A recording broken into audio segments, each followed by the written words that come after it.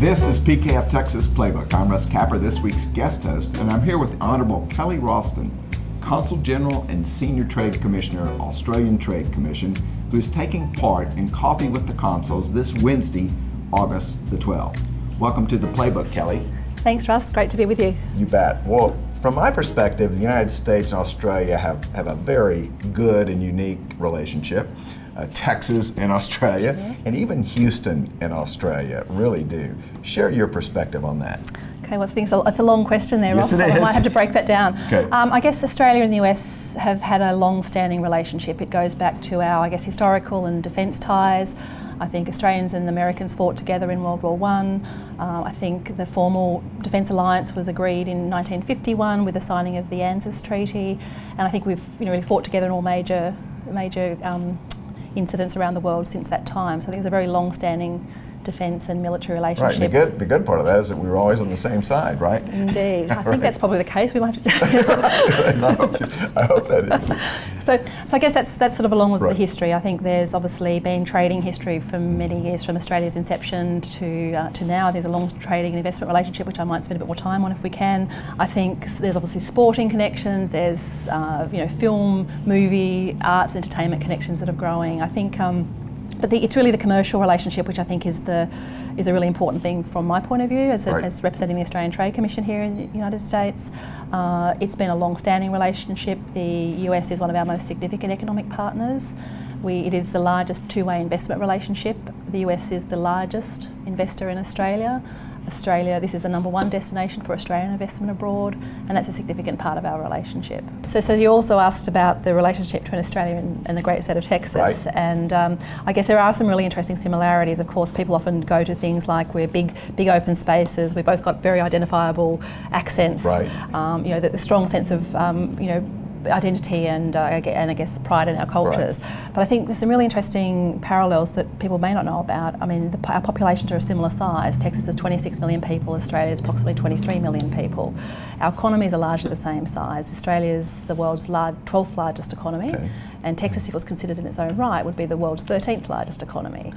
The things that have driven our economic success both in Australia and Texas are very similar. Obviously a reliance on energy and minerals and things like tourism and education. So I think, and I think also the clusters of industry for the future are very similar opportunities to be focusing on. So that's from our point of view, it's a very attractive place for us to be doing business. As I told you, I have a very dear friend that lives in Western Australia, and the similarity he liked to point out is how much larger Western Australia is than Texas. Yes, well I wouldn't compare landmass. I mean, we often compare our landmass to the United States, but again the population is quite different. So it's more the Texas population. So really neat. Cool. What I also think is very interesting, maybe in the other direction, is that until now, Australia has not had a Consul General office in Houston for a decade or two. Is that accurate? Yeah, so look, I don't know the full history, but there was a consulate here up until the mid-90s or late 90s. From about from 1999, I think it was, we've been represented in Houston by a wonderful woman, Nana Booker, who was our honorary consul. She served for about 15 years representing Australia ably in this market. She's been a great friend and advisor to us along the way, and I guess it came to the point in time where we decided to establish a consulate. I should just say the government also bestowed the honour of our first honorary consul emeritus to Nana, so it's the first time we've actually declared somebody an honorary consul emeritus, so we're very proud of that relationship. So, well, what motivated the idea to make it official now and come here? And I understand you would have been quite involved in that in the Trade Commission, right?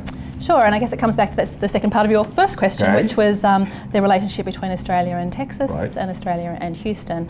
I guess really the thing that's brought us here is the strong reputation Houston has as the global energy hub. Australia is an energy power. We are a global hub for resources and energy, and becoming more so. Natural gas is a big part of our economy. We currently are exporting a lot of our gas, but by 2020 there is predictions that we may well become the world's largest exporter of natural gas. So the ties between the American companies who are involved in exploring and developing and producing those resources in Australia, and Australian companies who are servicing those projects but also supplying projects into the United States is long and tight, and so I guess it was an obvious starting point for us to be here. Great. Well, I know that Australia has this very significant history in mining, and And maybe, though, the abundance of gas is kind of a new phenomena, right? It's certainly been. Natural gas is a part of the energy mix in Australia. Right. I think as an export, though, as I say, I think a growing world share is a big part of that. We have currently, I think there's 4 major gas producing projects happening around the country. There are 6 of the world's largest LNG projects still under construction and due to come online in by 2017. Right. And I think, as I say, that will then lead to a fairly large export market going forward. Right. Well, and then if you look at the overall Australian economy, I mean, now exporting has always played quite a huge role, right? Sure has. Right. So it seems like the United States and Australia are very similar in some of our debates on energy too. I mean, there's from what I understand, there's quite a sustainable energy, clean energy movement in Australia that probably sort of competes and conflicts with the fossil fuels world. Is that accurate? So yes, there's definitely a mix of energy sources in Australia. Traditional fossil fuels, obviously a growing proportion share of gas, as well as renewables in the form of solar particularly.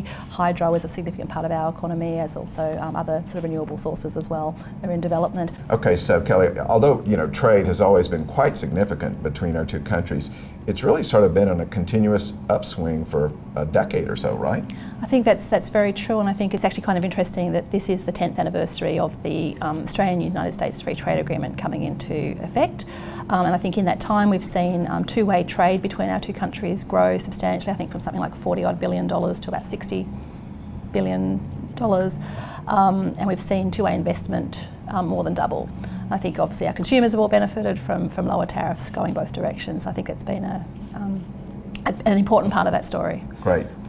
So you're really sort of brand new to Houston right now. What are you thinking so far? You love this nice climate? Loving the climate. I had a week away in a southern hemisphere country last week to get a little bit of break from the heat. But actually, apart from the heat, I think Houston's been a very welcoming city. I think people are excited that the Australian government has established a presence here. People have been very welcoming. People have been inviting us to various networking functions. PKF, for example, have invited me along to a couple of women's networking functions, which is a great opportunity to meet some new connections. I guess one of our goals is to we had a fairly established business relationship when we arrived here. We've got a very active Australian-American Chamber of Commerce, but I guess part of our goal is to go beyond the connections we have, beyond the energy connections, which are the basis of us being here, and really start to explore other industries and other opportunities for Australia. We think there are many. It's interesting, the first couple of companies that visited me when we opened 3 months ago, the first company was actually a sort of innovative healthcare provider, provider of healthcare solutions. The first university from Australia that came through with their Vice-Chancellor was coming here to talk about the state of the tropics and the conditions of health in tropical climates and economies. So quite different from the traditional energy conversation that we've been having.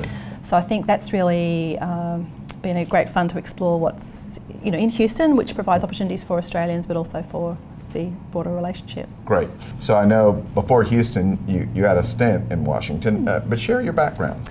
Interestingly, I guess the post here is established and led by the Australian Trade Commission, which I've been part of that organisation for about 14 years. My background's government. I'm a lawyer by training way back, but the last 14 years I've been working with the Australian Trade Commission. Prior to coming to Houston, I was in our Washington embassy, and I guess we were running and looking after our business development for this part of the country from there, which I guess was quite clear that it was a very difficult thing to do. I think one of the interesting challenges, we would often make field trips to Houston, but we really didn't get a chance to get beyond Houston. So to understand the rest of Texas and the other 3 states in our jurisdiction, which include Oklahoma, Arkansas, and Louisiana, was very hard to do. There was so much opportunity here in Houston that we kept getting trapped. So I guess by being here, we have a really good chance to broaden our connections beyond Houston. And around the state. And I understand your stint here is probably going to not be real long.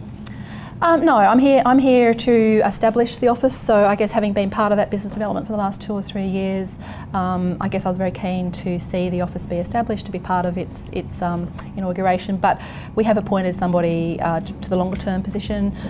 We haven't announced who that person is yet or the dates of that commencement, and we're not going to do it today either. But yes, I think I expect that I'll be heading back to Australia towards the end of this year. Well, Kelly, thank you very much for sharing your perspective on this interesting commerce topic. Great, thanks Russ, it's been good to be with you. You bet.